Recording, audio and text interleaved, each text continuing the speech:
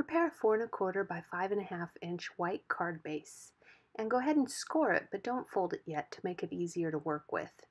Then mask off the top and bottom of the card front. I'm using sticky post-it tape, but you could use something else, either sticky notes or washi tape or whatever works for you. Begin sponging in the middle of the cardstock using Gina K Sweet Corn ink.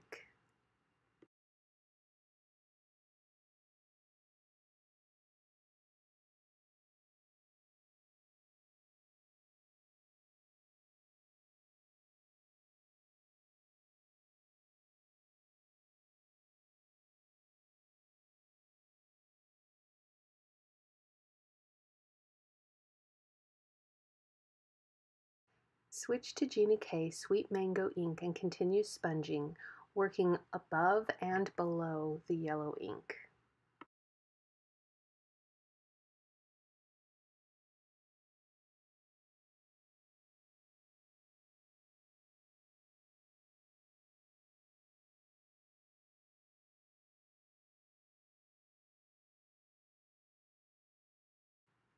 Next, switch to Gina K Bubblegum Pink ink and continue sponging. And this pink is going to act as a transition between the orange and the blue, so you really don't need to put much in. You just want to have it to bridge the gap between those two colors a bit.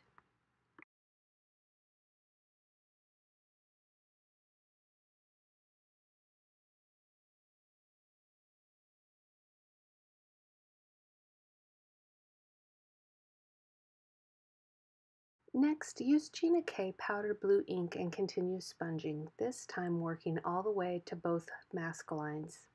And I apologize for the blurry video. I'm not sure why it's blurry in this section, but it gets better later.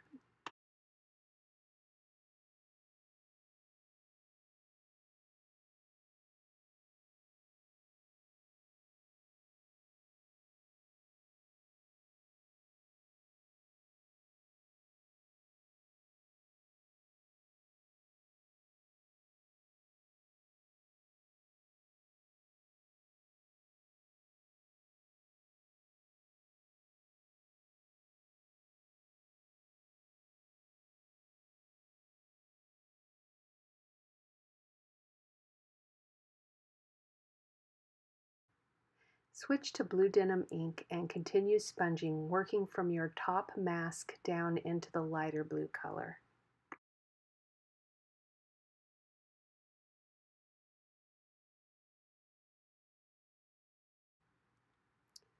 Cut out a small circle that'll be a mask for your sun, and then hold it in place using repositionable tape.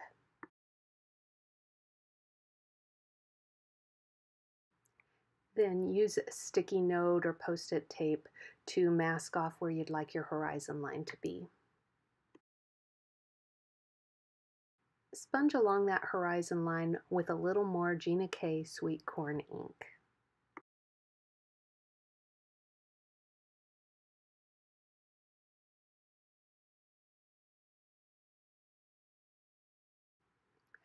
After removing the masks, I decided I wanted to have a strip of land or an island in the background.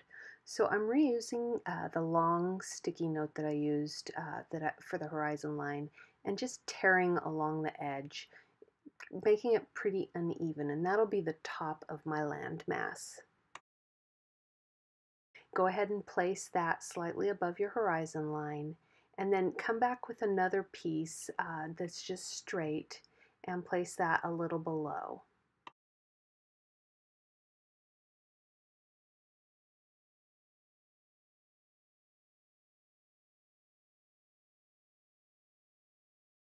Then sponge in that open area created between your two masks using Gina K Black Onyx ink.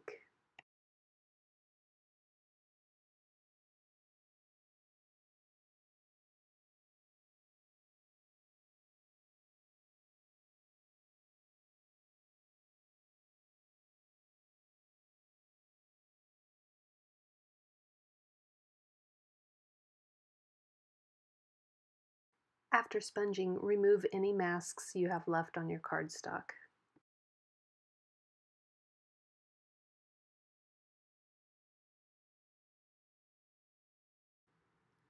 Use an opaque white gel pen to add some ripples to the water by just drawing in some random horizontal lines here and there.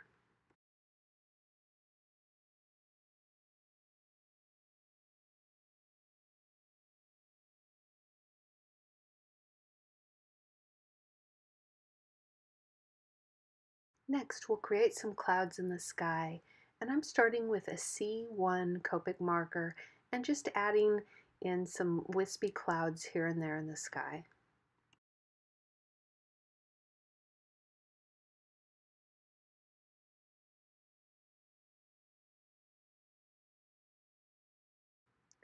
Then I switched to the C3 Copic marker to deepen the shading on those clouds. Switch back to that C1 marker to blend the two colors together.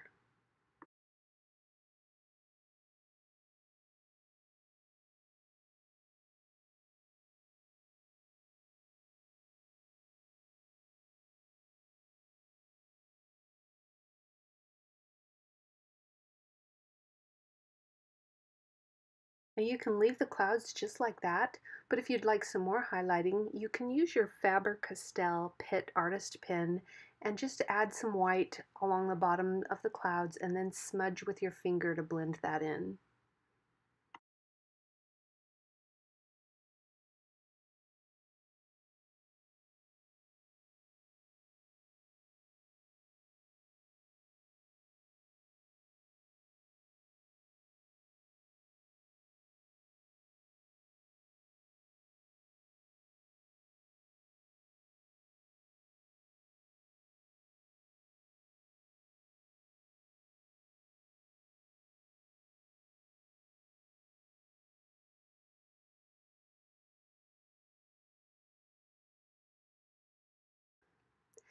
With the background scene all created, now it's time to do our stamping.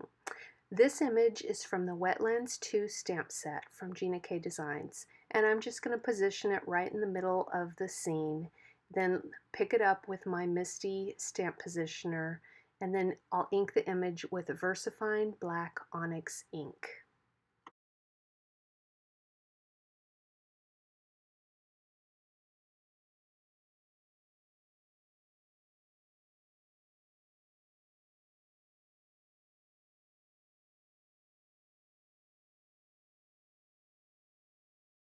Next, I'll determine the placement for the sentiment and the flying bird in the background, and then I'll stamp those with Versafine black ink also.